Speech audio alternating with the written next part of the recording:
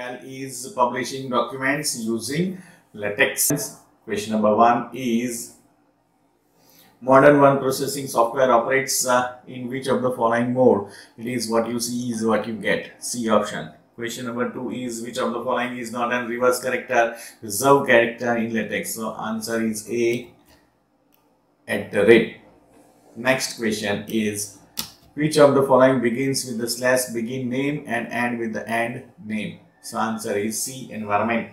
Question number 4 is which of the following character is used to make a comment in the LaTeX? So the modular symbol is used, percentage symbol. Question number 5 is which of the following part of the LaTeX document contains the metadata? It is the preamble. Which of the following website hosts the LaTeX packages? It is C10.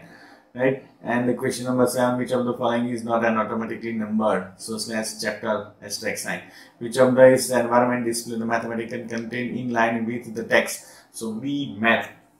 Question number 9, which of the following commands generate a set union symbol? So that is slash CUP.